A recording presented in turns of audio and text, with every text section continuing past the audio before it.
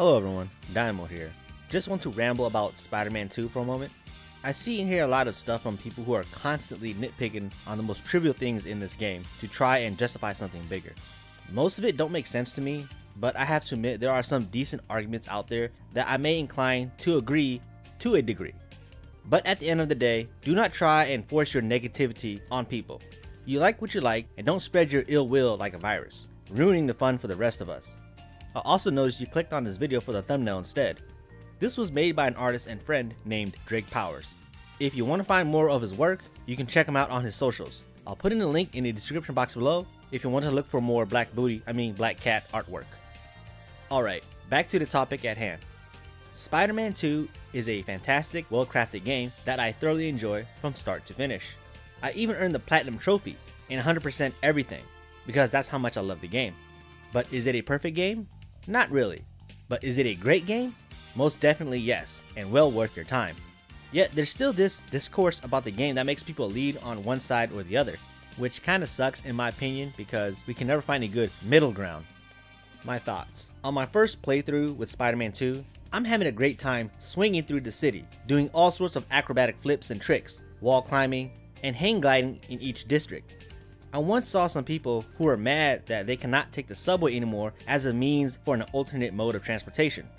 I'm like, dude, you're a superhero with spider powers, able to parkour around the city. The whole open world is your playground. Why be normally in a vehicle when you can easily zip around the metropolis? I mean, that is the whole point of being Spider-Man, right? You're fast, strong. Like, what the fuck? The whole point of the superhero genre is to play on that power fantasy. Next, let's talk about the campaign. I'm enjoying the story. It's going at a decent pace. I'm fairly engaged with the plot and character drama. After about 12 hours in, there are story mission components in my opinion that did not sit well with me because they feel like a slog to go through. Mainly the ones that are not Spider-Man related. Now I can argue in the previous game, Spider-Man 1, there were some of those too. The Mary Jane stealth missions. I know many of us did not like it, but I can personally forgive them in the first game since they were short, sweet, and to the point. They never overstayed their welcome.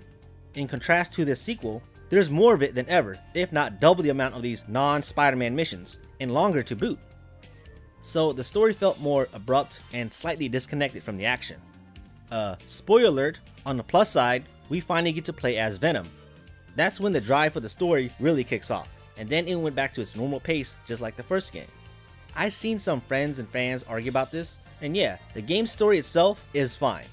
But the narrative flow structure seems fragmented due to the more non-related action missions placed in between the main stars of the show, Spider-Peter and Spider-Miles. Then we get to the side content, and I know this one, everybody is 50-50 split decision on it. Look, the game been out for months, and I'm just gonna spoil it, okay? From my experience, I enjoyed a good 60% of the side missions and activities. The other 40% I feel didn't click with me because the payoff wasn't there. In the first Spider-Man game, there was a lot of collecting involved, like backpacks and pigeons, and a wide variety of different tokens for upgrades and skins. Also, base hunting stealth missions felt almost all the same. Kingpin's thugs, Mr. Negative gangs, and the SS troops. So in part 2, we got 2 Spider-Men. Some share the same missions, and also have their own separate unique ones as well. Though the set amount of activities are almost exactly the same from the previous one, if you compare them back to back. On the surface, it looks like there's a lot more to do, but in reality, their locations are just spread out due to the open world being expanded upon to Queens and Brooklyn. Anyways, back to my thoughts on the side content. The ones that I really enjoyed was the Flame Quest, Mysterium challenges, Prowler stashes, and Hunter bases. I like these missions are more story driven for our heroes because the incentive was there, meaning it led to something bigger for the player, or it gave some of the characters along the story closure, a satisfying closure. The next ones are the FNSM request or friendly neighborhood, I'm not gonna say the whole thing. The majority of these type of missions were okay, nothing spectacular. But the ones that made me feel sad yet heartwarming was Finding Grandpa and this other one, Howard. You know, the Pigeon Man. Whew, man, the ending with Howard left me depressed for a while, and I don't know if I can go through that again on New Game Plus. It was a well done send-off for that character.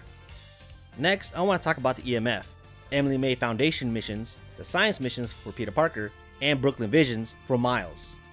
These type of missions really divided the player base by a large margin, mainly because they're mostly puzzle driven and have mini games in them.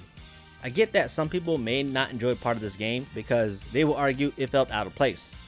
Though, hear me out, and I know some of you may get mad at this, but I think personally it kind of fits within the characters, not as their alter ego as Spider-Man, but for regular citizens like Peter Parker and Miles Morales.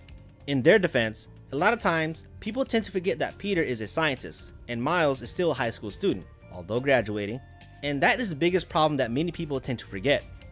You know, as much as I like the Sam Raimi films on Spider-Man about the whole organic webbing thing that naturally shoots out of his wrist, since it was easier to skip the scientific explanation mumbo jumbo, the problem is it spoiled our imagination, meaning it killed the creativity of what Peter can do with his brilliant mind.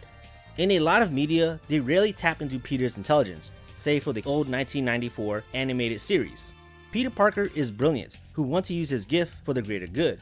So in the game, they show what Peter can do. Heck, they even emphasize it in part 1, early on with Dr. Otto Octavius. As for Miles, remember, the dude is still a kid, and the developers choosing to explore his academic background was a good move, especially when they mention he studies music tech, audio, composing, and mixing sound. So for Spider-Man 2, it allowed Miles and Peter to utilize their fields of study into a weapon against the army of Venom's symbiote. Sonic concussion grenades, anyone? You realize how useful that tool was? Without their intelligence that hardly anybody ever shines on, we never had this type of weapon to fight the symbiote back. I'm just saying. Also, in the developer's defense, Insomniac, some people did not like the puzzles and minigames, but if you're familiar with these developers all the way back in the PlayStation 2 era, Ratchet & Clank and Spyro, they are highly known for adding puzzles and minigames in all of their stuff. So I knew what was I expecting, except for Overstrike. So basically, I saw it coming miles away, and if they didn't put in those puzzles and minigames, then I would not think it's an Insomniac brand at all. This video is about to end, but I want to bring out a second episode of this regarding 4 characters: Black Cat, MJ, Spider-Gwen, and Haley. Stay tuned for that one, okay? Dynamo signing out.